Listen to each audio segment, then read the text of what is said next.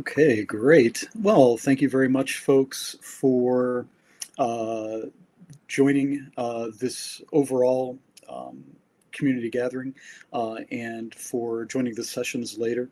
For folks that are just tuning in, there will be sessions uh, broken up, 4 different sessions actually for the different types of installations basically that you can do. So what I'm going to be providing right now is just a quick walkthrough of a installation on vSphere with user provisioned infrastructure.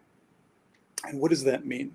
Well, so user provisioned infrastructure means that um, instead of the installer configuring a load balancer within vSphere or configuring the IP numbers or any of that, that this is all done with infrastructure that the user provides on the outside before they run the installer. And so the prerequisites for that are basically handling DNS, DHCP, load balancer, and optionally a proxy. And Joseph is going to get more into the details of doing these specific things. But in short, you're going to need some DNS entries for the bootstrap machine. You're going to need 3 entries for your master nodes. OpenShift clusters right now support 3 master nodes in the control plane, as it's called.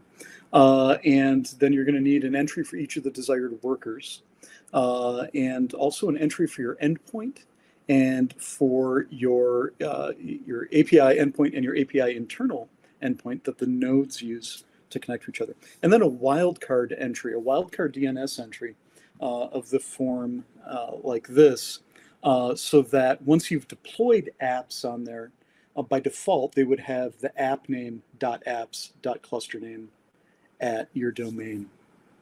And to give you an example of that, so for user provisioned infrastructure on my end, I'm utilizing the DNS that is provided at the University of Michigan, which is a system called BlueCat, running on Proteus. And so this is a way of very easily configuring DNS and DHCP. And so you can see for my demonstration cluster that you'll see more of in the session that I'm doing, basically you can set up your DNS, and this is what it would look like, right? So you've got your masters and your worker nodes at set IPs. And DHCP, I didn't fill in the details there. This is something that you'll want to do in most cases. So the way OpenShift clusters work, you can do static IPs or you can do DHCP, but you cannot do both. And this is, let's see if I can find it here. Don't have it in front of me, but basically when you have chosen to go one route, you can't go back to the other. So if you're going to do static IPs, you can do that by setting some kernel parameters with something called afterburn. And this is something that you pass to in the configuration of your nodes. You pass a string, a configuration string that's handed to the kernel with your static IP. Or you can rely on just the DHCP on your network and any address that's handed out. Alternately, I took a third path, and I'll get into more details in my session, of using reserved DHCP and setting the MAC addresses on the nodes. And there's some advantages to that for UPI that I'll talk about. And you're also going to need a load balancer outside so that incoming requests to the API and the ingress get passed to the respective machines, right? So in terms of a load balancing, we've got a load balancing proxy that is called a big IP from F5 networks. And so in my configuration, I use a big IP, which allows you to define pools of machines. So here you can see this is the API pool, and this is the worker pool. And so this will load balance requests to their respective pools. And there's also some, one thing you don't see here, but I'll be showing in more detail, is you can also do some checks. So for those of you that are familiar with the internals of Kubernetes, you know that there are health Z and ready Z REST calls that you can make to get the status of your cluster, of your nodes in your cluster.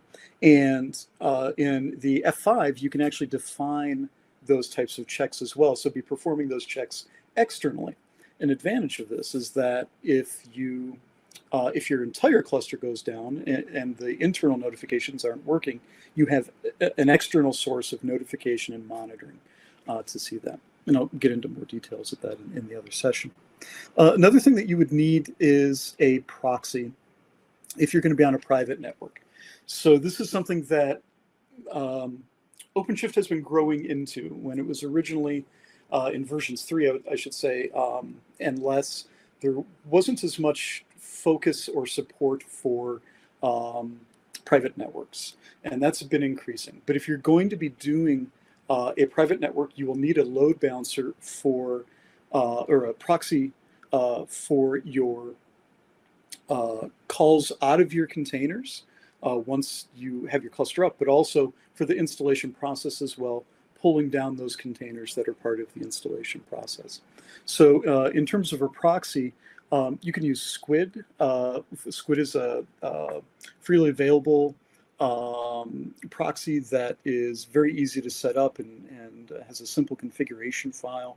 And I'll be providing some examples of that in the session that I have. And if you look at the documentation on the OKD website, there is a link to installing and then subsections. And so here is the section installing on vSphere. And then there's another subsection under that, installing on vSphere with user provisioned infrastructure. And that is what I've been working with. And this has a lot of great information. I would encourage folks when they're trying either using the standard install or the user provisioned install functionality, either one, check out the UPI documentation for the platform that you're using. The reason that I suggest that is the UPI documentation shows you some of the things that are needed and some of the underlying details of a OpenShift install, and it can be really helpful for understanding overall how the process works.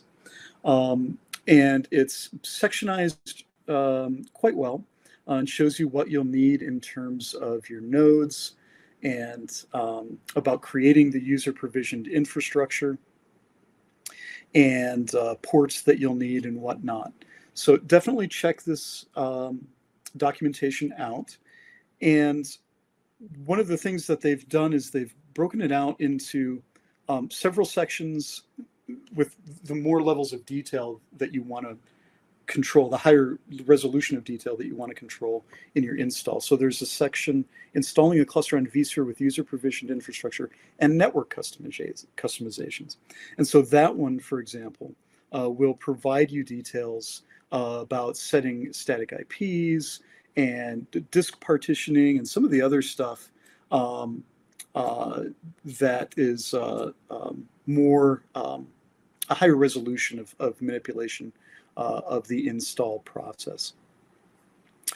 And the install usually takes about 30 to 40 minutes.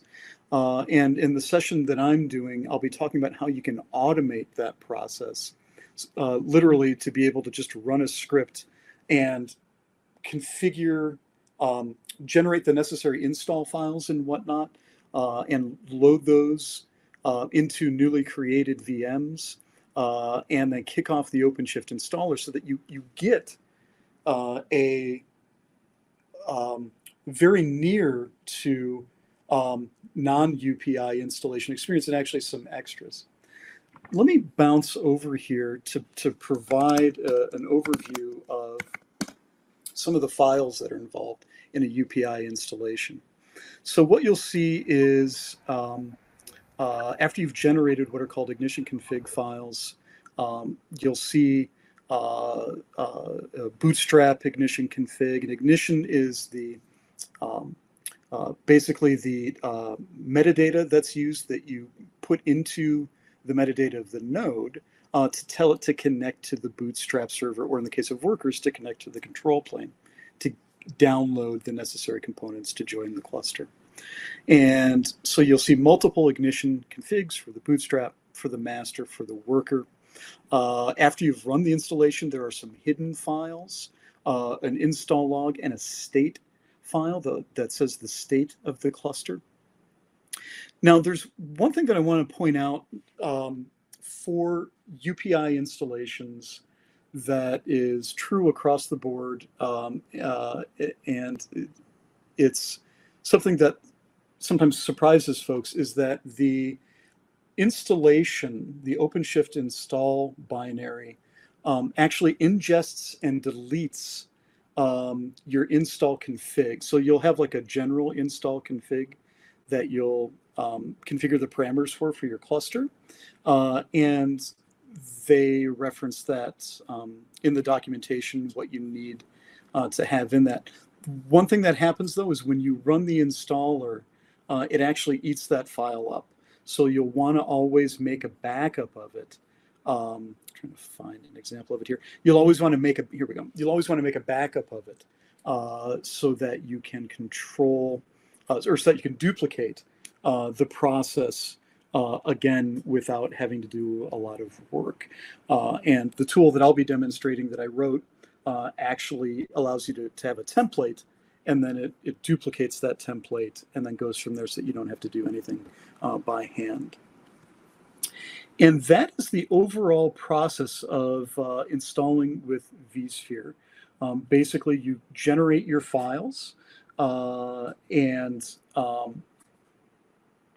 you deploy your infrastructure, you generate your files, and then you create the nodes with the metadata from those ignition config files, and then you run the installer. So that's a general overview. And again, if you want more specifics of that and you want to see an automated example of that, then please check out the session that I'll be hosting with Joseph. And with that, I'm going to stop sharing myself, and then we'll move on.